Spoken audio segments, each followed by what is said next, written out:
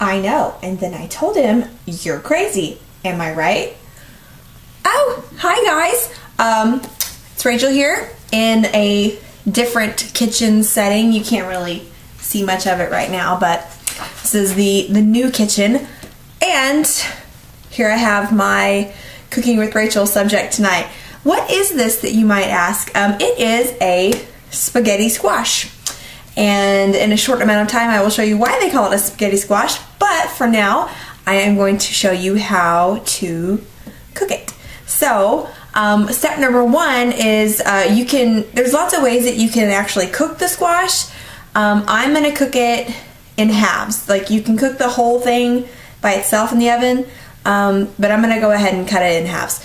So with the magic of the camera and the computer, you will see what it looks like when I cut this in half. Okie dokie. So I have cut this in half, and as you see, this is what you end up with, and this is what we want to have. So what you do to get this from this is just take a tablespoon, and kind of like when you carve a pumpkin on Halloween, you just want to scoop out all these fibers and seeds.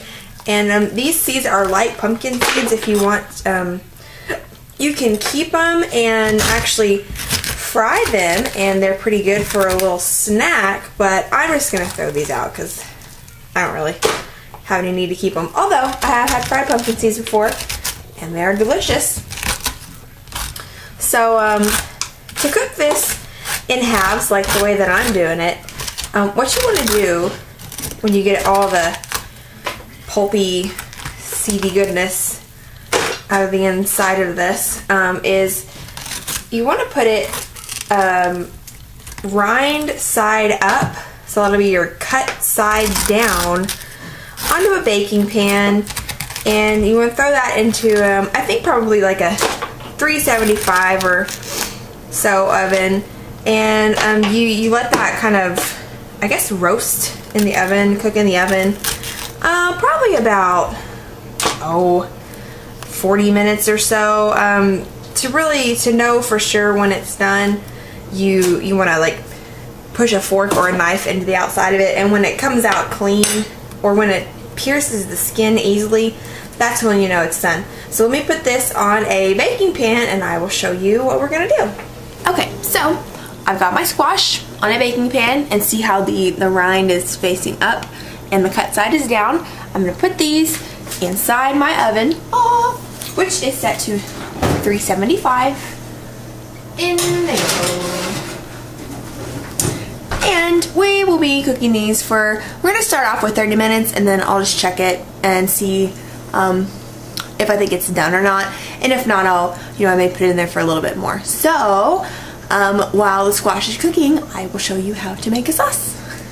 Okay, so on my stovetop, first thing I'm going to do is I am browning some meat. Now, you can use any kind of meat you want. If you like, like ground beef or whatever, you can use that. Just to make this a more healthy recipe, I am using this Italian style ground turkey meat. I'm not sure exactly how lean it is, but you can use whatever, 93.7. I like, when I cook, I like to use 85.15 because it has a little bit more flavor. But this one is Italian seasoned, so it's got some seasonings already in the meat, and I thought, well, since I'm making like a meat sauce, maybe I might as well have some seasonings in it. So we're gonna brown this up, and then we will come back and I'll show you what to do after the meat gets browned. Alrighty, sorry, I had to switch positions and switch pans. As you can see, we've got our meat browned up pretty darn well. So now what I'm gonna do is sometimes I make my own tomato sauce with I just use tomato paste and I thin it down with a little bit of water. But today I'm just going to use tomato sauce, and it's all natural. And I think I'll probably just use this whole can. Anything I have extra of, all this. Yeah. Anyway, so I don't buy like the spaghetti sauce or all that mess, because a lot of it has a lot of added sugar to it. And the nice thing about just plain Jane tomato sauce is it doesn't have all that extra sugar, extra stuff, And if you want it to have seasoning in it, which is why most people buy like spaghetti sauce, you just add it yourself. So that's what I'm gonna do. So got the tomato sauce in there, got everything mixed up pretty good. So hopefully now that'll start to warm up a little bit. I turned my oven down because I browned it kind of high, and I don't want it to be real, you know, up there real high. So let's see, what spices do I want to add? Definitely probably going to put some oregano. Probably going to do some basil as well, if I can find it. Yep, there's my basil. Of course, some salt and pepper. And I will probably do some garlic too, maybe some onion powder, I don't know. It's kind of a trial thing. You know, whatever you like, whatever you think tastes good, throw it in there. And then, you know, always, less is more a lot of times, and you can always add things in, but you can never take things out. So I'm gonna start off real slow, probably with, oh, I don't know, maybe half a teaspoon of each of these. So that's half a teaspoon of the oregano, and we'll go ahead and do half a teaspoon of the basil as well. And this will give us a nice Italian flavoring. May as well throw half a teaspoon of garlic powder, maybe a little less than that, because you don't want it to be like way garlicky, you know. Probably won't do as much of the black pepper. Just I'm gonna eyeball. I'm just gonna sprinkle it all around. Maybe a quarter of a teaspoon, because you don't want it to be too, you know, peppery.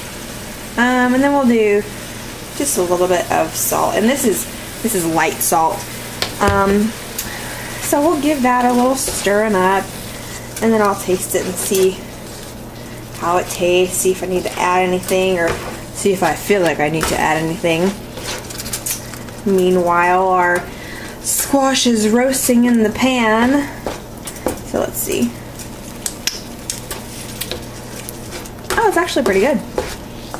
Not bad, not bad. I think there's quite a bit of sauce though, so I may just go ahead and do a little bit extra of everything else since there's so much sauce in it. And then once again, you know, I do have the Italian seasoned meat, so I probably don't need to go crazy overboard with the spices, just because the meat's already seasoned too, and I don't want it to be like overkill of Italian seasoning. Although, you know, the squash itself is kind of bland, and so it would lend itself to, you know, the flavors of, you know, whatever you put on it, the sauce in this case. So throw that in, give it another little stir up, and I think that'll probably be good, because I don't want it, you know, like I said, I don't want it too seasoned, but I want it to be flavorful, because the boyfriend is a food critic.